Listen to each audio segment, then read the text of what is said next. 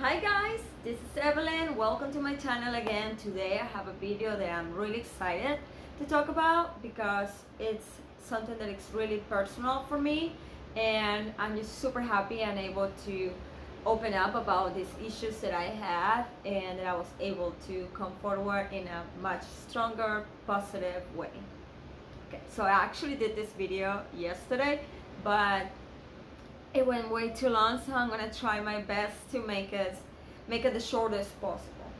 Okay, so giving you a little bit of background, I started suffering from anxiety back in 2016.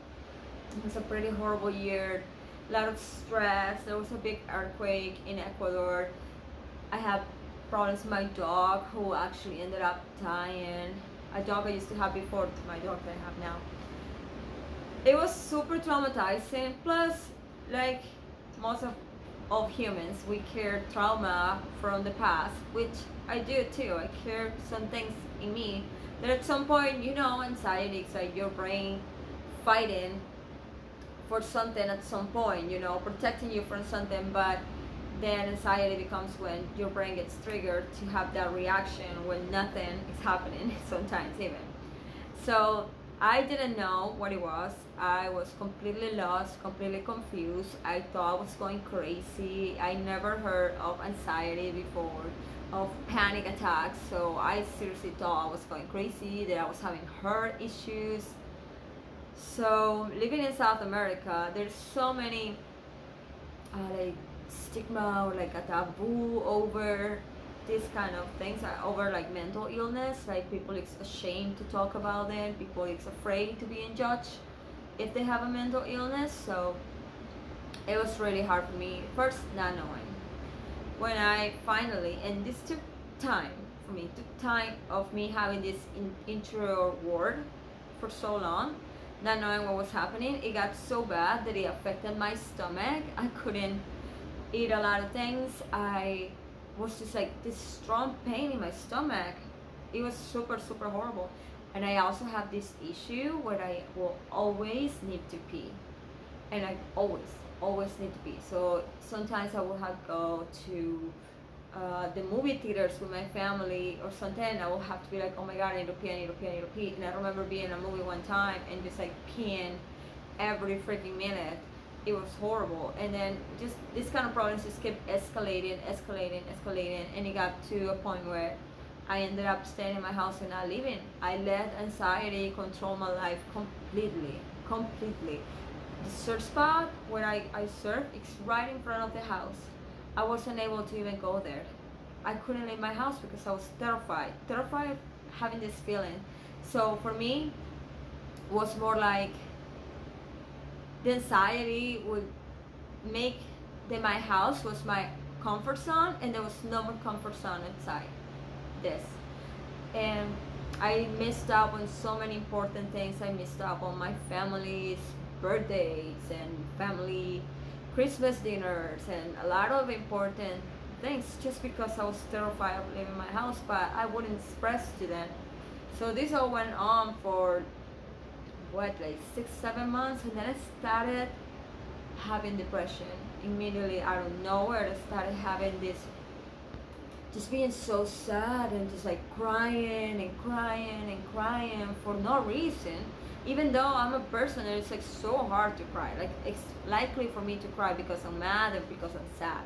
So I started like crying daily. I didn't know what was happening, and then I started having suicidal thoughts. I live on a 3rd floor, and I imagine myself jumping out of it like all the time.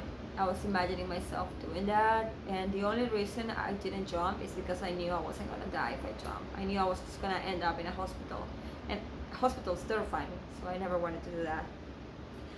This is things that I can talk about now, and I'm strong enough to say it, but back in the day, it's something that I was not able to communicate to my family, to my boyfriend, or anything. I have no reasons to leave, and we're talking about this happened before the show started. So I had a pretty amazing life, and you're just in such a dark place that you cannot see all the good things, but just be in this darkness. It's horrible.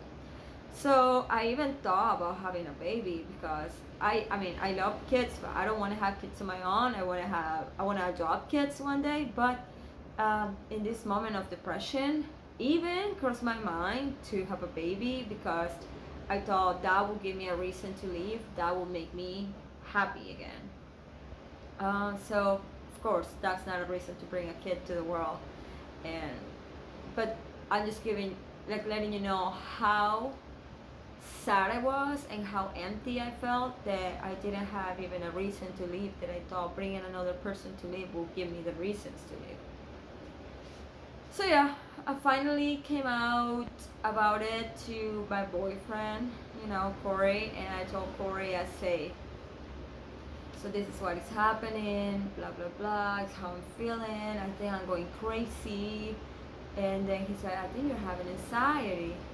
And then he's like, and I'm like, what is that? So then he started telling me, and I started Googling, and I went full on Google on all of this. It's like doing the most research I could. But then Corey needed to leave, so he left, and my depression hit worse. Not because of course I miss him, but I was used to this relationship of him leaving and me staying. But it was just like the whole pressure of all the things that were happening. I couldn't work my bar properly. I couldn't do a lot of things. I couldn't go hang out with my friends. Like I said, anxiety controlled my life completely at that time.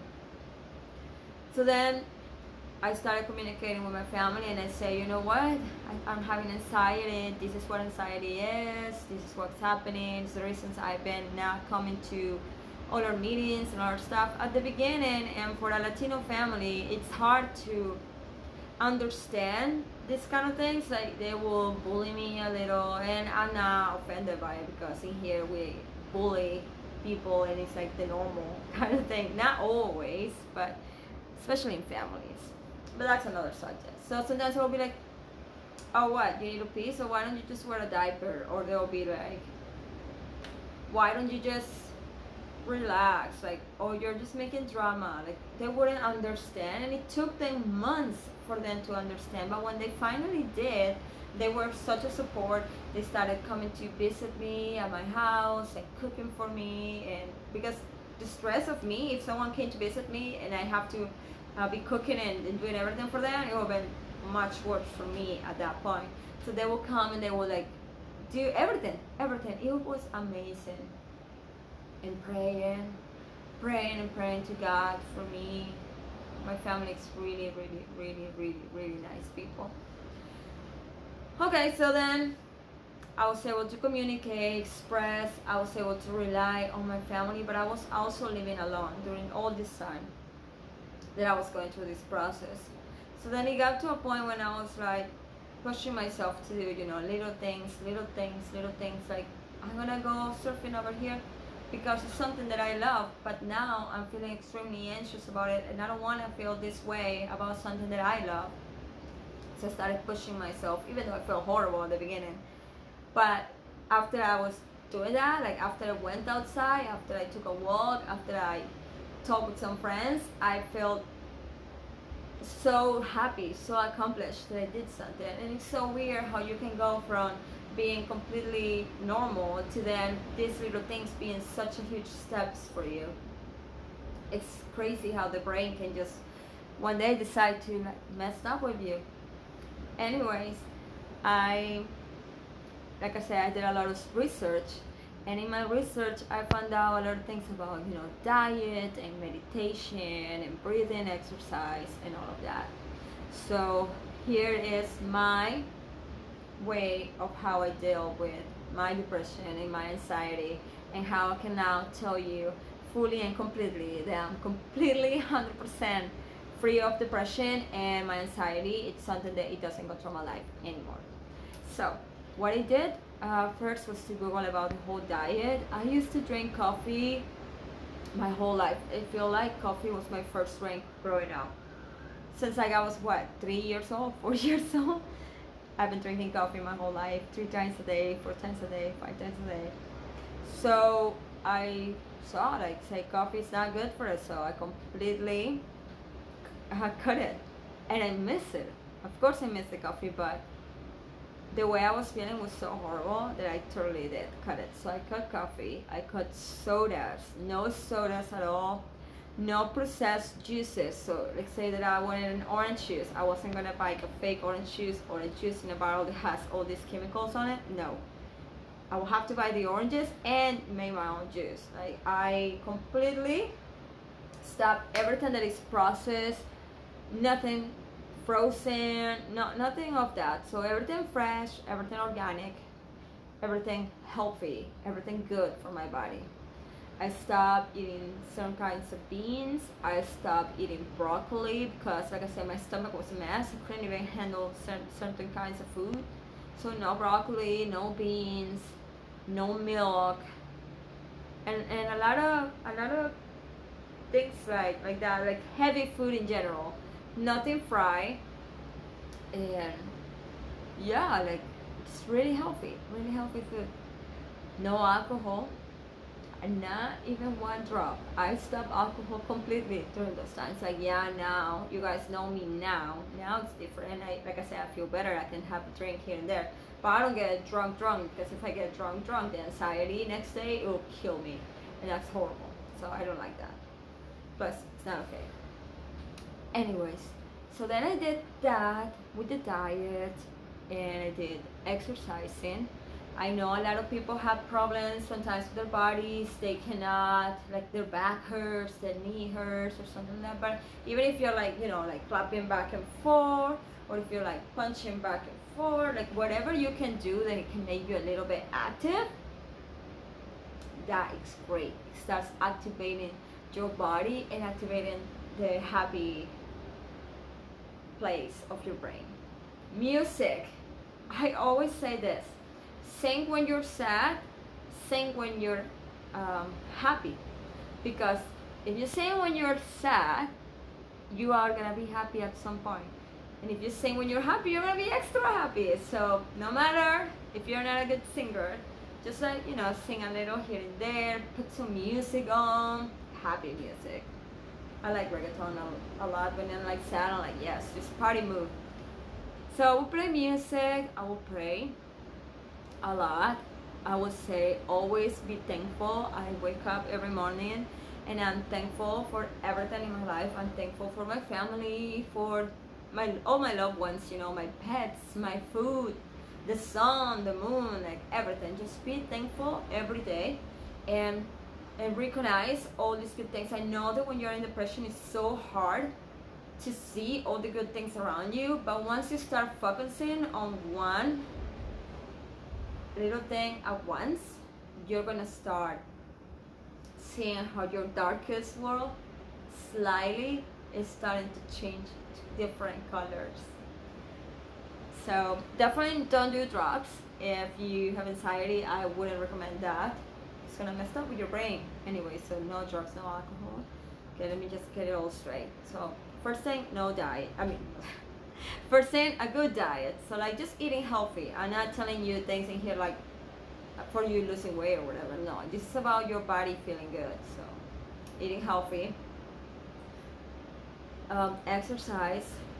3, I say being thankful.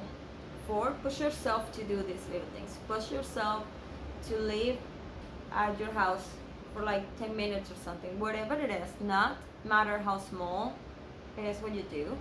Push yourself to do something that you were used to doing before.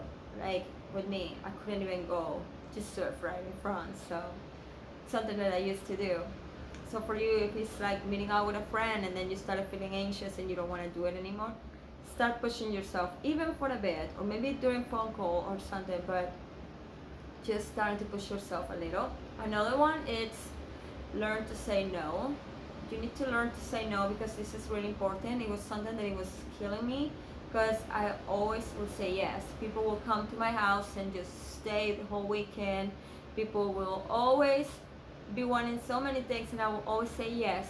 Evelyn, we need you for this thing? Yes. Evelyn, can we stay in your house? Yes. Evelyn, can we do this? Blah, blah. Yes, always. But I was always having this pressure of helping people, I mean not helping, but like of satisfying people's needs instead of mine, because I was in such a moment of my life where I was dealing with all these feelings, and then having people in my house wasn't the most comfortable thing at the moment, but I was afraid to say no. But that was something that Corey actually told me. He said, no, if you're not comfortable with something, just say no. And then I start saying no, and it's amazing. You don't understand the freedom you get once you start saying no. Evelyn, we want to throw a party here at your house. We have some DJs who want to come. No. Why not? No, because I don't feel comfortable. I don't want to deal with all of this. No.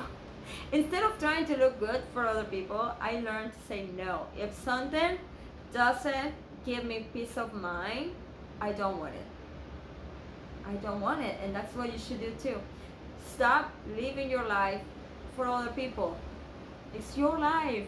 Make it good. It's up to you. It's in your hands. And one day, when you're able to realize these things, you'll be so much more happy, so much more free out of all of the society chains that we carry sometimes, you know? Okay, so I learned to say no. Learn to let go. This is an important too, because sometimes in a room we have so much crap that we have saved from like forever. I used to save like the wristband that I got in my first party I ever went. I have like the wine opener that I got somewhere special, like all these little things that were special. But at the same time, it's like those memories are in your head. You don't need to collect all of these things. They become like heavy. Like my room doesn't have too many things because I just try. I learned to let go. Just let go. I have a bunch of messages on my Instagram. Delete it all. Let go. I just don't need to be accumulating things anymore. No more. Have my pictures? Let go. I just feel so good about letting go, and it was something that it was so hard before. I'd be like, no, but this is the book that my ex gave me and I love it and I cannot let it go. But the book is old. Like, you're just collecting things in here. Give it to somebody else to read it. And I did. I let everything go. Go, go, go, go, go. Everything went away and I just feel so much more free. Everything is just better, because when you let go things from the past, you're just welcoming good things from the future to you. So meditation, it's good. If you can do some yoga at your house with like some YouTube videos, great. I'm not a yoga professional, but I do some yoga here and there sometimes. Breathing is important. I mean, glad most of you guys, I know my followers mostly live in the States or in countries that are more developed than mine. So anxiety and depression is a subject that most of the people understand and relate to it. So that's good that you guys know that, you're not alone. A lot of people go through this. I used to tell myself all the time, and this was part of my depression too, I was always like, why am I not normal? Why am I not normal? Why does this happen to me? Like, I always dream with traveling and doing so many things, and anxiety stopped so much from me, so much. But yeah, just know that you're okay. So here comes to the medicines that I took. Every morning I will have, and I still do, chamomile tea. I love it. Love chamomile tea. It's so good, so relaxing. So I just get a chamomile tea, and hot water, and then I buy Valerian drops. I don't know, you probably know. I'm gonna write it on the description as well, but there's Valerian drops, and it's these drops that I know I've seen it in Amazon. You guys can buy it there for sure. And I just put it on my tea. Depending how many drops you can put according to what it says in there. I have one that was 30, so I'll put 30 Valerian drops in my tea and just like drink it in the morning. And I also had a Passiflora. It's another plant, all natural. It was a medicine. If I cannot find it online, I'm gonna buy one again and show you guys. It's like super cheap, like $3 or $4. And what you do is you take a spoon before every meal, so like before breakfast, before lunch, and before dinner. you take it and it makes you feel so good. It's so relaxing. It helps you with your anxiety. You're not supposed to take it for more than 3 months, so I took mine for 2. I didn't want to go more than that, but it really helped me. So I also did Valerian. I got the plant. I don't know if you guys can get the plant there, but I also got the actual plant. So I will just cut the leaves and make my own tea out of it, and I will have one of those ones to go to sleep every day. So it's just living with teas, Valerian drops, and this Passiflora thing that I was drinking. And to sleep, I use some of that vapor up thing. Oh, sorry, I have like here. You know, these things. They're in every Walmart in the States. So usually when you have these issues, you cannot sleep either. So what I will do is I just open this and put a little bit in here, a little bit in here, a little bit in here, and a little bit on my nose. And in 10 minutes, I'm asleep. 10 to 15 minutes, I'm gone. Just gone to dream world so fast. So, I mean, I'm just saying, if you're taking pills for sleeping, or something like that. I met a girl when I was in the States, and she was so sweet and all that, but it was so sad to see her dealing with depression and anxiety, but mostly anxiety. Anxiety will make her go crazy. Like, I was going through anxiety too, but I remember that she will be on medication, she'll go home, she'll take these pills, they will keep her, like, it will send her to sleep, but then the next day when she needed to go to work, she was like, always drinking Coca-Cola and drinking coffee so she could be able to stay awake. So it was this circle, and I'm telling you, Coca-Cola and coffee is so bad for you if you have anxiety. And so she was in this circle that was never getting better, never, till now. I'm pretty sure she's not getting better. Like, I know her, and it's sad. So I totally recommend you guys trying these things that I'm telling you. It's just valeriana drops with chamomile teas mostly. Meditation, being thankful, live your life for yourself. No matter how small your achievements are, they're still achievements, and you're amazing. Just remember that there's so many reasons to be alive. There's so many people that care about you. If you don't have a good family, then you maybe have a dog. If you don't have a dog, maybe you have a cat. If you don't have a cat, maybe you have, I don't know, a rat in your house, whatever. Something that you can love and that you can feel love back. Just be thankful. Be thankful for the sky. Be thankful for the food. There's so many people that don't even have a plate of food. So we are really, really blessed. And that's the way we should see the life.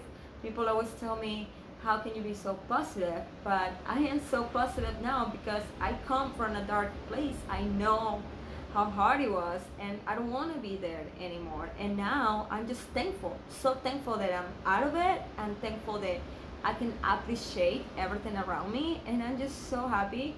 And I don't know what would have happened to me if I started the show when I was going through that anxiety and depression. It would have killed me. The amount of negativity I have received, the amount of hate, and like people telling me to kill myself, and all the horrible things that they had to say to me. If I didn't file anxiety and depression before this, I don't even know what would have happened. Like, I don't even know, but I'm glad it did. And even after me putting my chest right there for all this hate, even then I'm able to still smile and just say, like, you know what, whatever that people think, it's their opinion. I don't control what they see on TV. I don't control the way they perceive what they see on TV. So it's not gonna run my life. So that's what I've been doing, and I encourage you to not listen to negative criticism, negativity that people send to you. People hate seeing other people happy. Most of the people it's that way, and which sucks because that's not how it should be. But just, you know, I cheers to everyone's success, and that's how the world should be. We all should be happy about other people making it in life. So, but a lot of people like unhappy when things go good to you. So if someone is telling you stuff like that, just listen to yourself. The power, it's on what you say. And I always say, bring good things to the universe. When people ask you, how are you? Great. Even if you're crying inside, you're great. how's it going with this and that? Great. Everything that you put out there, everything that leaves your mouth, that you put in the universe, should be good, because then good things will come your way. So yeah, I think that's basically it. I hope this really helps. I'm here to help whoever needs help. I have talked with girls already in my Instagram, usually girls, and they message me about like weight issues, depression issues, anxiety issues, and I always talk to them. So they are doing good. Some of them are looking professional help, because of course I'm not a professional. I can just talk from my experience and let you know what I've been through. So if you have more questions about it, please leave it on the comments. If you somehow need something else, I'm here to help. And I love you guys. I know that it's extremely sad to feel sad. The anxiety hides so well. I remember nobody ever knew that I was going through these things till I decided to say it. Because you can hide under a smiley face all the time, and that's what happened to so many comedians, you know, like there they go, the funniest people, and then they suicide. So we should avoid that. It's good to be able to open up and say, because you feel more free. And if people don't understand, and my family didn't at the beginning, at one point they will, and if they don't, you understand, and that's the most important thing, for you to recognize what's happening in your brain, and for you to find a solution, which is all these things that I told you. They will totally help, and just come out of this with a better outlook on life. What doesn't kill you makes you stronger, and this for sure, it's something that makes you so strong. You're gonna be so strong and so proud of who you are and everything that you have done. I guarantee you. My love to you always. I really hope again that this helps you. Whenever you need an advice, whenever you need something, I'm gonna write the names of the things in here that I took, but I also am gonna post it on my Instagram. If I get the pictures, you can go there, and I'm gonna post there the pictures on my stories. And I can always share again if someone wants to see more. Love you guys. Thank you for being here. Thank you for subscribing. And strength to you. Coronavirus time is hard, and I know it's taking a toll on all of us, but we are gonna make it out of this. People had done it 100 years ago. We can do it again.